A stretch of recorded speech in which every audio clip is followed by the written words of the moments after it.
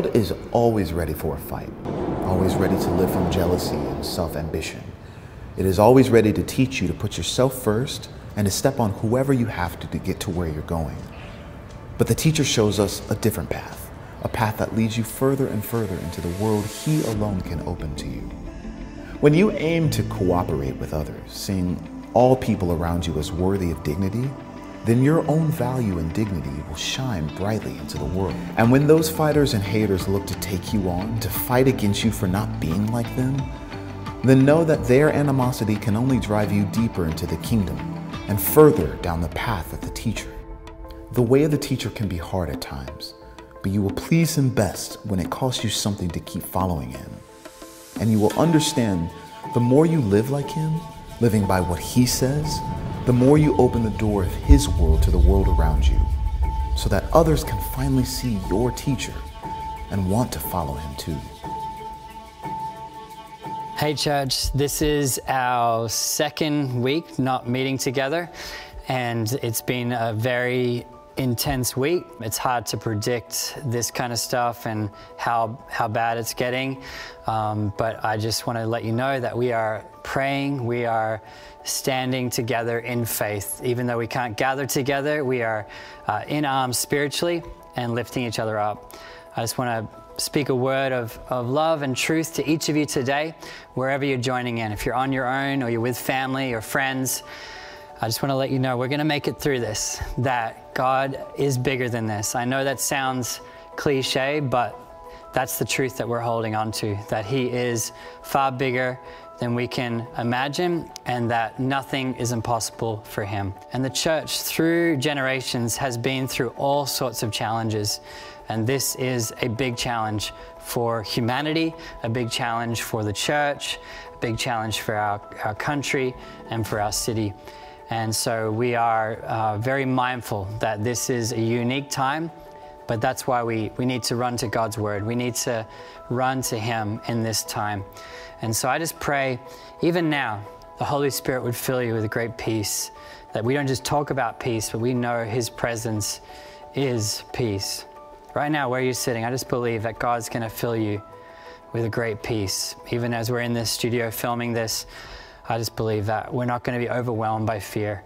The passage that we're focused on today, I think, is really pertinent. It's all about prayer. We've been going through the Sermon on the Mount, and Jesus saw the great crowds and multitudes coming towards him, and his heart broke for them. He had compassion for them, and I think his heart breaks for us now. We are like sheep without a shepherd. We're being led by fear and the media and entertainment and all sorts of things, but we need to be led by the great shepherd. Think of Psalm 23. He leads us beside still waters. He makes us lay down. In this time, let's let him be our great shepherd, so we're not in want. We know that he's going to provide all of our needs according to his glorious riches in Christ Jesus. Colossians 1:9 says, "So we have not stopped praying for you since we first heard about you." We ask God to give you complete knowledge of his will and to give you spiritual wisdom and understanding. What a great scripture in this time. We've not stopped praying for you, church. We'll be praying and fasting every day. We're believing that God will answer our prayers, that he will make a way where there seems like there is no way. Prayer is so important in this time because it connects us to the wisdom and understanding of heaven, whether it's daily decisions on how to get groceries into your house, or what you do with the test for coronavirus, or how do you look after your kids, or how do you deal with stuff at work. Whatever you're facing, let's ask God for wisdom on a way through. It's so important for us to unpack this passage and ask Jesus, teach us how to pray. So often we're praying almost in a spirit of anxiety, and I've done that many times. I've been doing it this week, full of anxiety, but let his peace overwhelm us. Let his peace be your umpire. Let's really understand that Abba Father has a great storehouse, that in that secret place of prayer that he teaches us in this Sermon on the Mount, that we can pull from the treasures of heaven, and we can actually bring light into dark times. We can fill our mind with the thoughts of eternity, the thoughts of heaven, the realizing that heaven is not afraid, heaven is not without, heaven is full of resources of peace and joy and kindness. So we can turn to our Father in prayer and make an investment in intimacy. And we can listen not to the father of lies, but we can listen to our Father in heaven. Let's not listen to the deceiver. Let's not listen to his words. Let's put his volume down. Let's change the channel in our mind and actually go to God for answers. Jesus tells us to go into the inner room to pray in this intimate space of connection with the Father. He calls this the inner chamber or the storehouse. Your soul is like a storehouse, a place where we can keep all our desires, wishes, and deepest thoughts. But the Father has for us a storehouse too. He has for us a treasure room. And as we open up the doors of prayer and the storehouses of our hearts, the treasure room of heaven can fill our storehouse. Our storehouse right now is going to be empty, just like we're seeing photos across the web of grocery stores and Whole Foods and Trader Joe's, this empty stock, and the world is freaking out. It's just, will we have enough? Will we have enough? The heaven storeroom. Let me tell you right now, God's heaven room is full of everything you need, emotionally, spiritually, your thoughts. He's got unlimited stockpiles of what you need emotionally. Yes, physically, we might have some needs and might go through some suffering times. But let me tell you, friend, he has a storehouse to get you through. In Psalm 31, verse 19, it says, Lord, how wonderful you are. You have stored up so many good things for us, like a treasure chest, heaped up and spilling over with blessings, all for those who honor and worship you. As you continue to honor him and worship him, he has a storehouse of life and joy and peace, even in troubled times. James 1 verse 17 says, every good and perfect gift is from above, coming down from the Father of heavenly lights, who does not change like shifting shadows. We live in a time right now where things are shifting and changing. It's like we're not sure what's going to happen. There's so much unknown. But as we look to him, he will give us the gifts we need. He will give us the peace that we need. And your Father who sees all you do will reward you openly. Let's seek him and he'll reward us. When you commune with God in the secret place, he doesn't hide his goodness from you. He wants to open up his treasure room and he wants to welcome us into the intimacy of prayer. So let's talk about how to pray. He teaches us right there in the Sermon on the Mount. We learn the Beatitudes. We learn how to have that inner happiness. We learn how to be salt and light. But now let's talk about and break down the prayer of the disciples as they asked Jesus, how do we pray? And he says this first. He says, this is how you pray, our Father. When Jesus tells us to call out to our Father, it's already revolutionary that we would call God our Abba Father. They would have been shocked at this news that they can have such an intimate relationship. It's not just my dad, but our dad, our Father. So even though we're in separate rooms now and people are feeling isolated, he's still our Father. We're still a family, even though people are being quarantined, even though the city has been sectioned off. And so we need to understand that he's our Father. Yes, he's a personal father to you, but we're in this together and he's looking out for all his children, no matter how hard it's getting.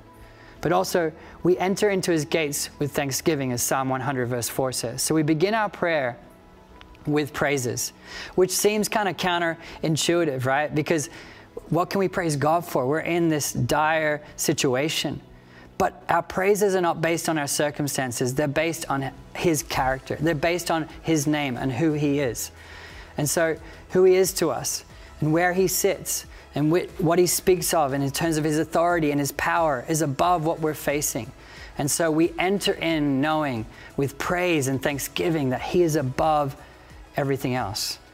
We also pray knowing that his heavenly kingdom, our Father who art in heaven, hallowed be your name. So we're lifting him up. We're glorifying his name above coronavirus. We're lifting his name above the situations. We're lifting up his name above our fear, above our thoughts, above what's going on, whether we have relatives or friends that have the virus and we're scared about what's happening in the government and the media. But we lift up our heavenly Father. Hallowed be your name.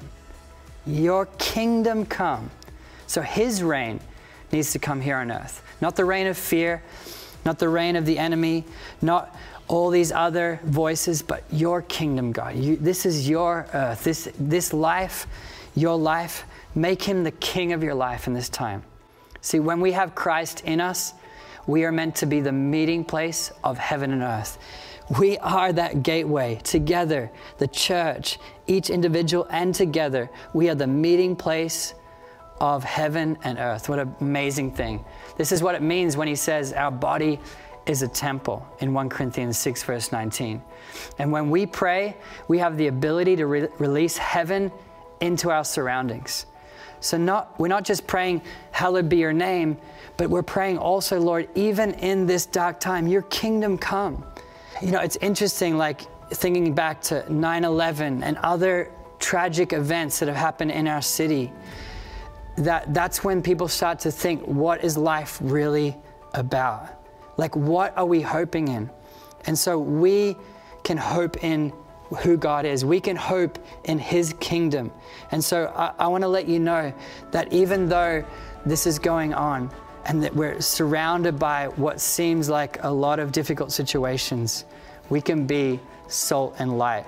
We can look to his kingdom. We can bring his kingdom here on earth. I love Matthew 18, verse 18. It says, truly I tell you, whatever you bind on earth will be bound in heaven, and whatever you loose on earth will be loosed in heaven. Let's loose joy. Let's loose freedom. Let's loose the peace of God. Let's make that our prayer. Yes, we might feel like the disease is outside our control and it's spreading and financial markets are crashing and, oh my gosh, what are we going to do? But I'm telling you right now, we can loose joy, peace, kindness, gentleness, patience. The faithfulness of God can be loose through your prayers. Don't let your mouth be silent. Don't let the rocks cry out. You begin to pray. Even now where you're watching, begin to seek God and lift up the name of Jesus and bring down the kingdom of heaven into your apartment, into the place where you are right now, wherever you are. So we're going to co-labor together. We're going to collaborate together. He loves bringing about his kingdom through our prayers, through our obedience. He loves being co-laborers with us. He's going to meet all of our needs as well. I love that. Give us our daily bread. These are physical needs, but also our spiritual needs. See, Jesus is our manna, our daily bread. At the Last Supper, he broke bread with his disciples and offered it. He said, we are in communion now with the Spirit of Jesus. So we have access for our spiritual needs, our peace, our comfort, our hope that needs to be met. There's also a flow of mercy. Maybe we've said things or we've gotten anxious or even done things and fallen into temptation. Even this week, maybe we're going to substances or other things. But let me tell you, there's forgiveness. Don't go further into a dark hole. Don't go further into looking at things on a screen or finding hope in dark places. Come back to Jesus. Give your life back. Let's repent of these things and let the forgiveness and the mercy of God flow into our life. I love this because we can also pass forgiveness to one another. It says, but if you refuse to forgive others, your Father will not forgive your sins. Meaning our forgiveness is connected to forgiving others. In our marriages, in our friendships, across our church, across the city. Maybe there's people doing things and taking things and you feel a bit nervous about what's happening in the city and in your area right now. Well, let me tell you, we can be different. Jesus was so amazing because he relied on the Holy Spirit and the love of his Father. And he said, Father, forgive them for they know not what they do. Even in them taking the very life of divine, perfect blood, he forgave them. We now have access to that same forgiveness. And so let's not be a swamp. Let's be a river of mercy.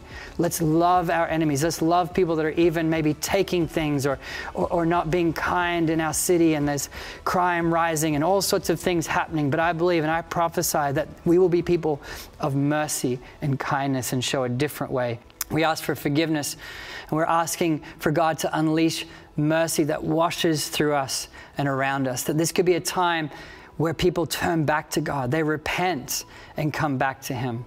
I love that this prayer then leads us into the leadership of God. Lead us not into temptation, but deliver us from evil. What a powerful prayer in this time, that we would not give in to the enemy's ways, give in to the darkness and the fear and let that tempt us into a different way, but rather say, God, You lead us. God, you're our leader in this time. Not fear, not the father of lies, not the media and everyone else. We are led by Jesus. We need the lordship over our lives. We need to ask him for his help out of temptation, to not fall into the trap that the enemy's surrounding us with. When Jesus prayed in the garden, he prayed not for his will, but for the Father's will. And this is how he ends the prayer. Not my will, but your will be done. That his will, through this difficult time, through this challenging time, our prayer would be that your kingdom come, your will be done on earth as it is in heaven. I'm not sure what kind of things you're facing, but I know God's will is for you.